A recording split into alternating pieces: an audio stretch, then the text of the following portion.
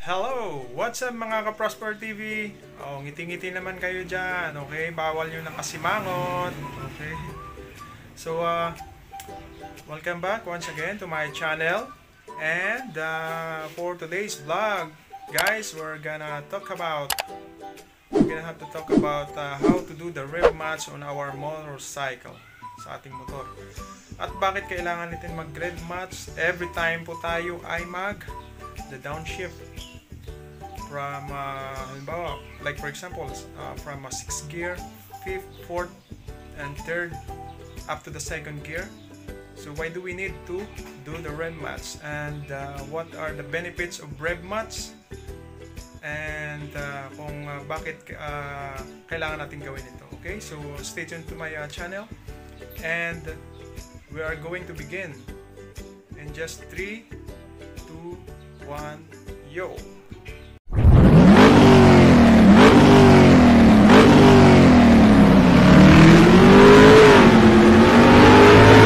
Dito tayo ngayon sa highway, no? At dito natin pag-uusapan, no, kung ano ba ang kahalagahan ng rev matching sa ating motorcycle o doon mismo sa ating engine. Bakit kailangan natin gumamit ng rev matching sa ating motor? So kailangan natin yun, guys, kasi every time tayo ay the downshift, like for example, we are on the 6th gear, at kapag magda-downshift tayo, doon natin ina-apply yung rev matching. So moving on, guys, so kailangan natin gamitin yung rev matching, guys, para po hindi tayo mag-skid, no? So para maiwasan po na tayo po mag-skid, at saka lahat po ng load ng motor natin, kapag ginamitan natin ng rev matching, nababalance niya, okay? Hindi tayo, yung motor natin hindi strain, hindi siya nabibigatan, at hindi siya hirap sa transmission sa pag every time tayo po ay mag downshift. Kailangan talaga natin ng mag-rev match para po yung ating motorcycle, yung engine o transmission ng ating motor ay hindi po mahihirapan. So ganun, no? Ganun kahalaga yung rev matching. Okay, guys, so ngayon paandarin na natin yung ating motor. First gear muna tayo. Okay,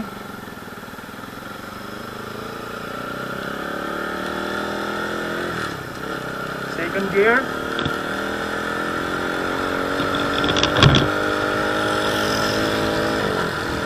third gear. So ipapakita ko po sa inyo, guys, maya lang ng kaunti. At ito, guys, panoorin nyo po itong video na ito. Yan, kung ano ang tamang proper way ng pag rev match. Yung tatlong composition na yun, guys, kailangan sabay yun. So ito, panoorin nyo po.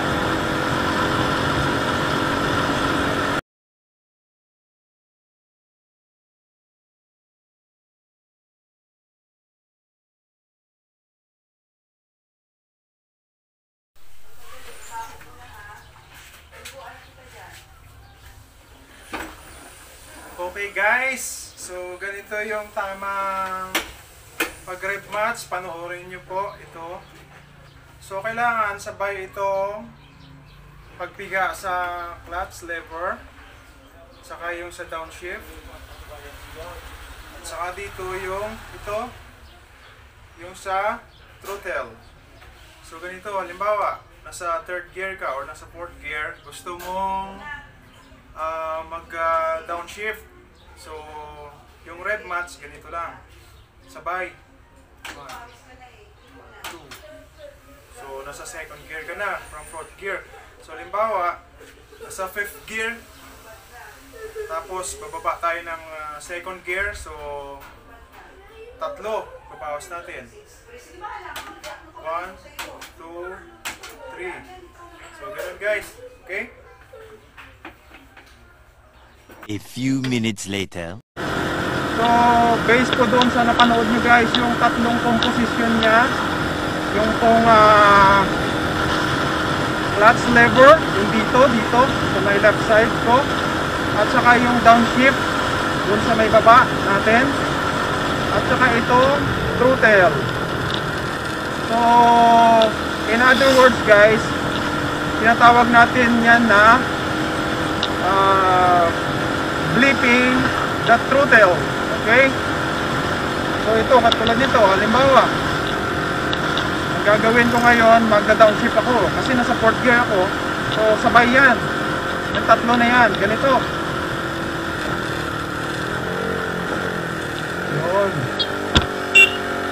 So ayan po, mararamdaman natin talagang masarap, napakaswabe ng takbo ng motor natin kapag nasa proper yung ating pagda-downshift at sinasamahan natin ng rev matching. Okay? So again, ulitin ko guys,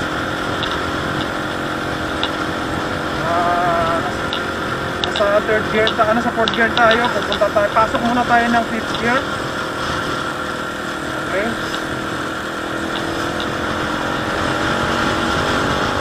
Okay, from 4th gear, 5th gear, rev match. Pupunta tayo ng 3rd gear, magbabawas tayo ng dalawa. Okay, there we go. Boom, nice and easy. 3rd gear na tayo.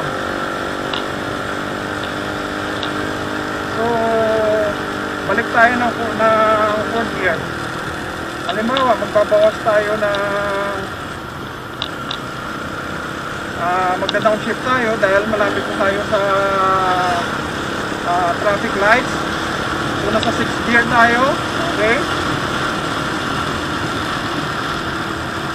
Magbabawas tayo ng tatlo. 1, 2, 3. Okay. So I hope guys na narinig nyo, no? And another one, magbawas tayo kasi nasa 3rd gear na tayo. We are now on 3rd gear. Magbawas tayo ulit. Okay, 2nd gear. Another one. Okay, nasa 1st gear na tayo. And then apply the brake. Yung brake natin,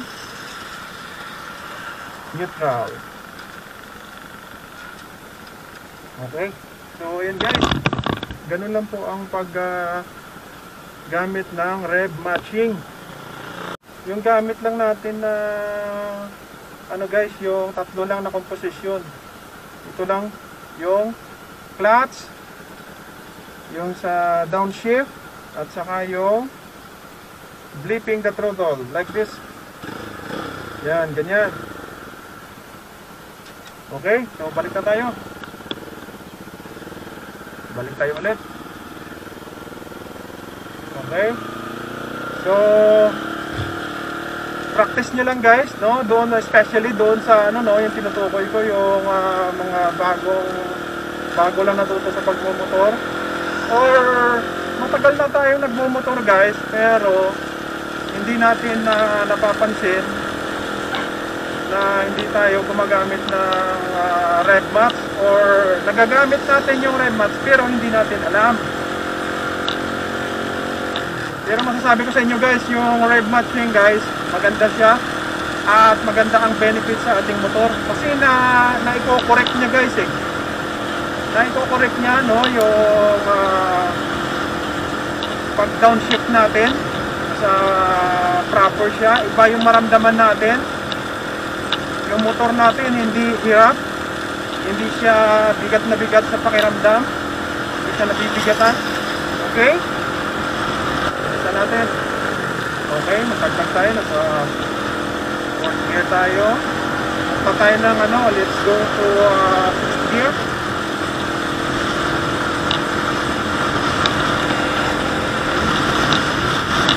Ayan, nasa 6th gear na tayo. So halimbawa pag nasa traffic light, malapit na tayo sa isang traffic light o sa isang crossing. So bawas tayo ng tatlo kasi nasa 6th gear tayo, okay? Okay, here we go. 1, 2, 3. Another one. Okay, nasa second gear na tayo. So nagsuslow down na siya, guys. Yun yung tinatawag naman natin na yun yung engine brake. Okay? So yung engine brake niya, we are allowing our transmission, our engine to slow down by itself. Okay? So ganon. Sa third gear tayo. Fourth gear.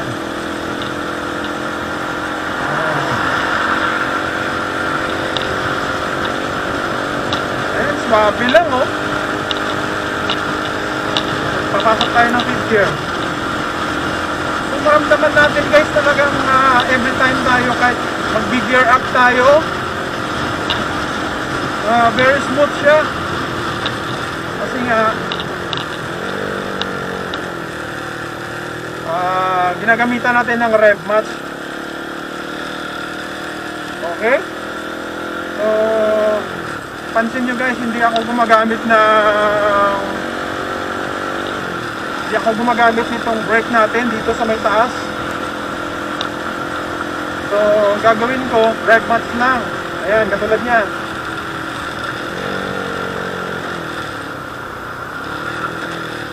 Ayan, ganun lang. Okay? Nasa first gear na siya. Mas madali na siya mag-neutral. Okay. So, napanood niyo po yung video, guys. So, hanggang dito na lang po muna tayo. Yung ating vlog for today. So, until next time, samahan niyo po ako ulit. And see you on my next vlog. Bye-bye. God bless everyone. Peace out.